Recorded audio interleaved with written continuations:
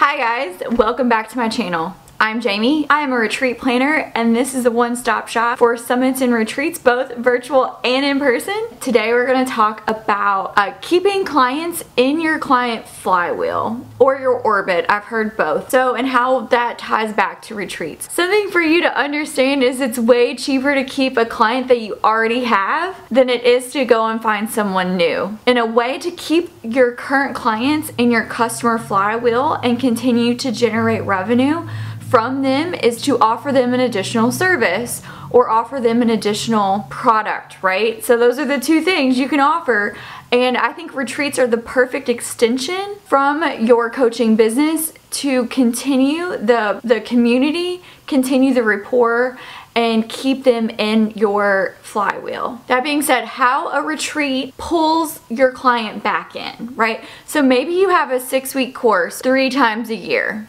So you do it in almost like a trimester situation. You could offer a personalized retreat, like celebratory retreat, after each of your coaching programs are over, or you can offer one big annual retreat that brings everyone that was in your program for that year together in person to celebrate their wins, to talk about their losses, to talk about where they're still hung up, and to get that one-on-one giggle fest memory sesh is really powerful when it comes to building that rapport and keeping that engagement high. Another way to introduce retreats, if you want to offer something every time your course is done, consider doing a virtual retreat or a virtual summit where you can showcase your clients' work. So if you do that quarterly and do an in-person annually, that's 4 opportunities for people that are either currently your client or past clients to still engage with your business.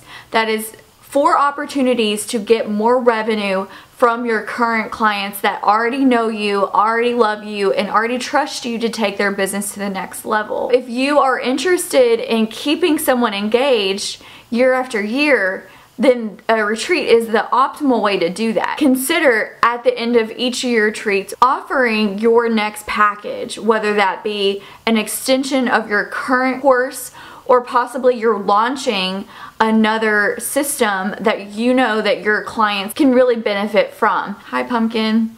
Use your retreat as a launching pad for your next thing.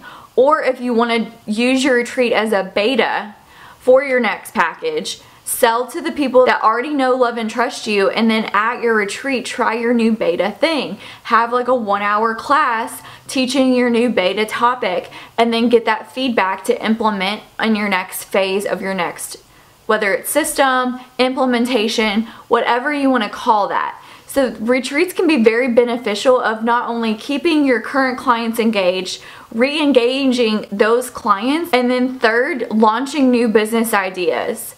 So retreats are definitely for your business. If you have any clients at all, they're for your business. And I think that you need to really consider in the next 90 days what you want to accomplish.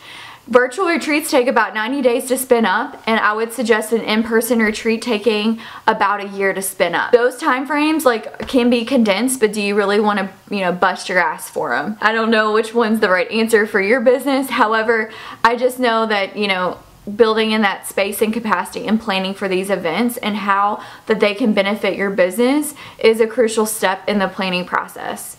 So if you're ready to prepare for your next event, sign up for a connection call in the description below, and we can get on a little 15-minute call. We can discuss where you are in your current business, how retreats can benefit your business. My name is Jamie. Thank you for coming along on this journey. If you like this, smash the like button, hit follow, and I'll see you next time.